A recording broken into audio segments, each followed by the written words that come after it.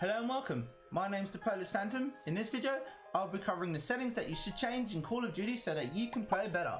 If you enjoy this video, please leave a like and subscribe to my channel. Click on the bell icon to get notified about any new videos released. You can also catch me streaming on Mixer, links in the description below. Let's get into it. First of all, what you need to do is from your main screen, click on options and go over to your controller tab. The BR button layout I've got as tactical. You don't have to use it, but I do like it because it means that I can press my right analog stick to crouch, and it just means that I can jump out of cover a lot quicker. I know a lot of my friends have changed over to this layout and it's helped their gameplay become even better because they can dodge out of danger when they need to. The first thing that I would say is one of the biggest settings that came into the game was dead zone. I strongly recommend that if there is a player or you yourself that is struggling with aiming accurately, is to play around with the dead zone setting. It adjusts the dead zone that represents the inner range in which stick input will not be registered. So what that means is if you are moving your analog stick too much and it starts moving, then if you play around with your dead zone, it means that you need to move your analog stick a little bit more for it to register a movement.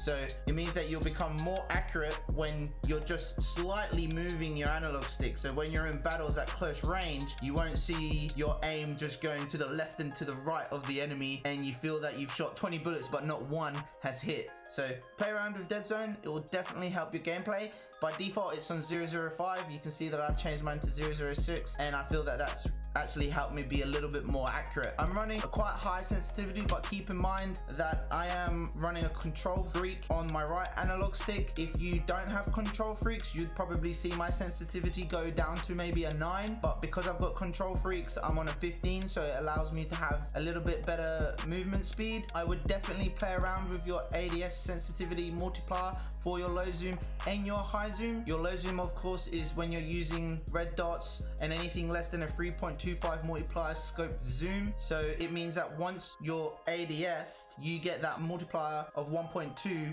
on your sensitivity. I did have these ramped up all the way to 2 at one point, but I found that I was losing some really easy one-on-one shoot-offs, and I min-maxed my settings to make them feel good for me. So my best advice here to people who are looking at getting better at aiming is to play around with these settings. Go into private matches against some bots and change your sensitivity. Be drastic. Just change it right up to the opposite spectrum of where you are and see what that feels like, because then you get a feel for what the difference will be, and then change it down to fit your circumstance. Everyone's different and you need to make sure that you min-max your settings to the way you play. Straight down, when I go to weapons, my aim assist is standard.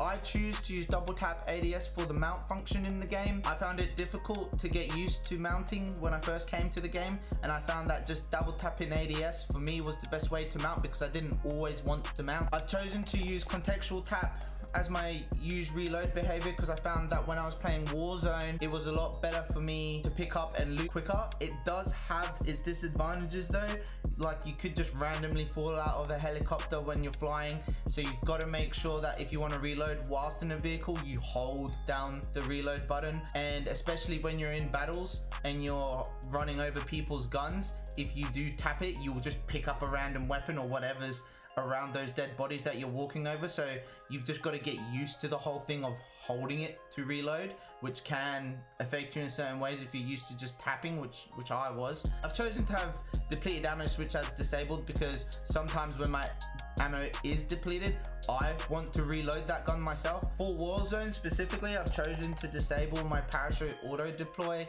just because I feel that you can get closer to the ground and then shoot your parachute, so it means that you can land quicker than your enemies if you've disabled it. I've disabled automatic sprint because I found that it was glitching a lot. It simply just was not a clean experience for me when I had automatic sprint on, and let alone automatic tactical sprint. If you go into tactical sprint, your ADS is not gonna be ready, and if someone comes around the corner and you're tactical sprinting, you're simply gonna lose that gunfight. So I don't like losing my gunfights. And automatic sprint was great and I used it for a long time, but what I found was it was hard to notice when I was sprinting and not sprinting, and when I did want to sprint and it wasn't sprinting, it just didn't want to sprint. So I just got used to sprinting manually again, and it's been great for my gameplay. Next, head over to the general tab, and what I want to show you here is a bunch of settings that will just improve things graphically for you when you're playing. The first thing is to just set your film grain to 0. It means that the image on the left, as you can see, is a lot more clearer than the image on the right. So do yourself a favor and set your film grain to 0. Next thing, what you want to do is you want to go down to world motion blur. As you can see, if you disable world motion blur, your screen won't blur when you're moving your gun. Like, that means you can see enemies. I don't know why this is in the game, but this is just it. Obviously they put it in a game to make it a little bit more realistic and make things feel more real, because the world, I guess, does blur when you move quickly to one way, but not that bad. So next thing is turn off your weapon motion blur so your weapon doesn't blur. Again, giving you a cleaner user experience when you're playing the game, making your reactions sharper so that you can see things in front of you quicker. Then head down to your mini map shape. I've chosen to use the square because it means you can see more on the map, and your mini map rotation should be enabled. I did give disabled a go for a while, and it meant that logically for me, it just didn't work. I kept finding it really hard to find out where the enemies were on the map. So do yourself a favor and find what is helpful for you, but I found the square and the enabled options here the best, and that's pretty much it. So I hope you enjoyed the video. I'd really appreciate it if you would subscribe to my channel. If you have any questions, let me know in the comments. To connect with my socials, see the links in the descriptions. You can catch me on Mixer if you want to see me stream. See you next time. Peace.